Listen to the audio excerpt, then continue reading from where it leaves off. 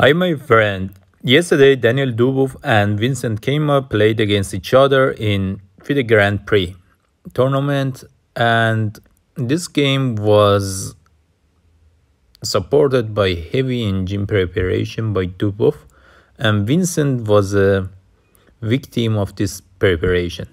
But he played very good. Almost all the moves were forced, and he found the best moves in almost all cases, except in one move that led to the victory of the Daniel. I don't know where the classical chess is going with this preparations, and I want to show you the game by showing the engine suggestions. So this is why I didn't turn off engine arrow. You can see how precise was Vincent actually. This is a Korokon defense and attacking to B pawn. Daniel doesn't care and develops, and similarly Vincent. Of course, it's possible to capture this pawn, but the defense is also not difficult. For example, queen there. You cannot capture this because the knight, because you will lose a queen. So queen there. Also, if you capture here, it's very bad because you allow the queen of white to enter the black territory. That's not what you are looking for. So, and the best continuation is just to capture, and then as engine suggests, push the pawn. But of course, you may go greedy and grab the c pawn, but then the position of the king of black is very weak and will lose a lot of material, especially knight jumps in and wants to go to c7 and deliver check and win the rook. And there is little that black can do. Best for black is to push the pawn, but white can get in and bring the knight in a very good place to bother black. And at these positions, you can see engine says that just castle and lose the a pawn, for example, the important a pawn here. And there is not much better than that. For example, for example, at this position, if you try to develop from the other side, then have a good day. This is very not too much pressure on the king side, attacking the f pawn. And if you defend with the bishop, we try to attack to the bishop. If you try to prevent our attack, we continue, and so on.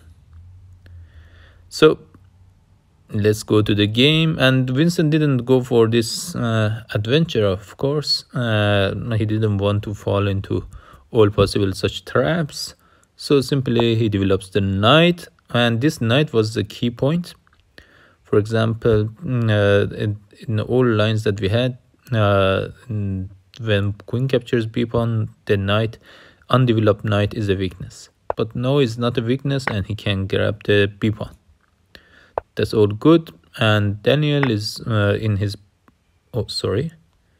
Daniel is in his preparation and follows best moves, best suggestions. Here again, Vincent is doing perfectly fine, performing best moves of the engine, pins the knight, and Daniel develops the knight further. Wants to say check at c7. What happens if you grab this one? If you grab this one, white just simply takes back. And for example, if you try to develop your knight and go for castling, then you have a difficulty, because similar to what happened in the game actually. We have a rook that goes to this 7th rank, and this is not what you want before you castle. So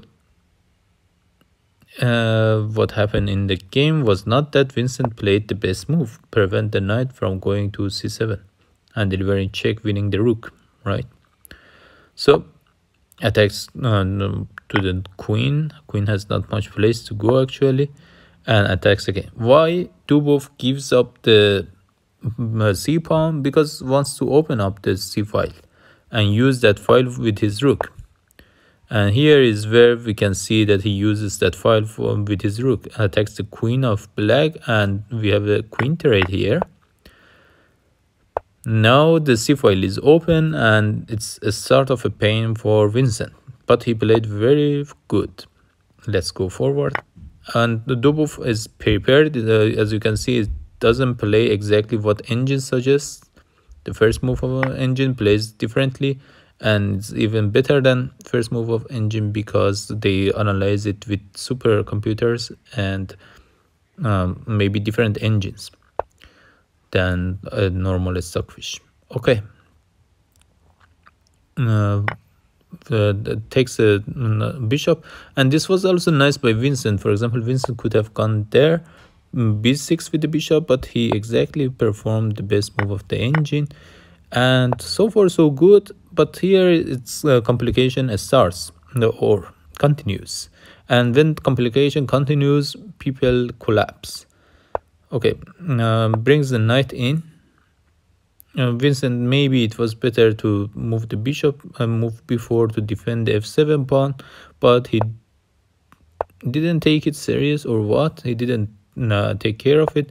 Now he understands that the f7 pawn is weak, push the g pawn to be able to bring the bishop back and defend the pawn with this position that the g pawn is already advanced and it doesn't block. The bishop doesn't block that pawn.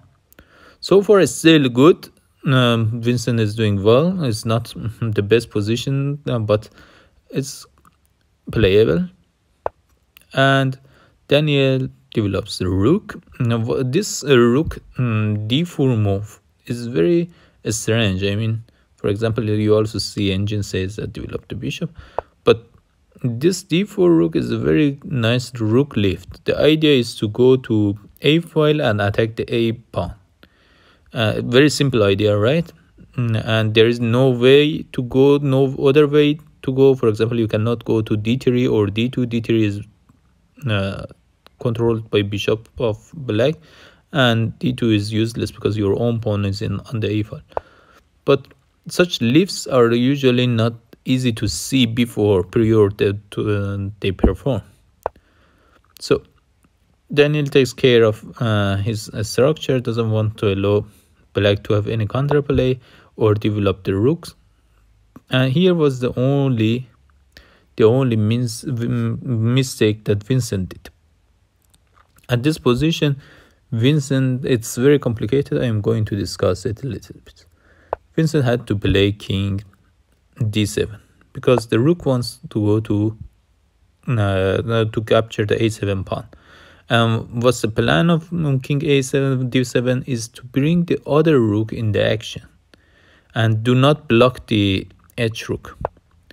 And for example, if rook goes to a7, we defend the a7 pawn with the knight. This is very human actually, because this knight can be pinned, of course, and you don't have any way to get rid of this pin. For example, going here doesn't help. It is still pinned, this time by c rook. So, and you cannot, of course, you cannot leave it on pre to lose it. So, and what you should do, you should simply grab this bishop. And then after some moves, we arrive to a position that black is doing fine.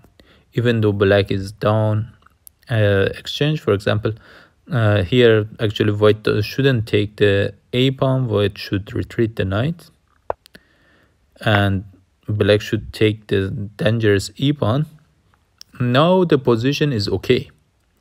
Black is doing okay. White has nothing to play with. If white wants to open up files, it doesn't work because black attacks the d knight of white, and white cannot do anything except perpetual check.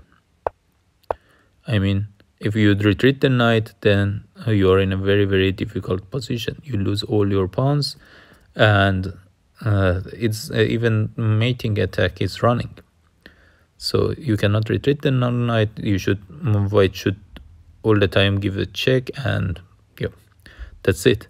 But Vincent didn't see that strange king d7 move, and the idea was Yeah, it was complex. Also, you should see that the exchange doesn't sacrificing exchange is not that bad, like at this position. Sacrificing exchange that is not that bad, but okay, he didn't see that, and then Daniel went forward to implement his attack. First prepares, doesn't go to a file immediately, but surely, but slowly but surely goes there, and finally takes the a pawn, the plan. And the idea here is to deliver mate at d7, right? If you do something nonsense, then rook d7 is a classical mate. So Vincent defends this mate, but it doesn't help. He loses a lot of material here, and here Vincent is down a complete piece. Yes, he has some pawn and some activity, but it doesn't help because Daniel first offer exchange, and when it doesn't accept, Vincent doesn't accept, Daniel simply defends the knight. No, if you take the e pawn, we simply win the rook, and there is no way to continue this game. And for that reason, Vincent didn't go for this line that I show you. Vincent simply resigned and didn't continue. What's your opinion?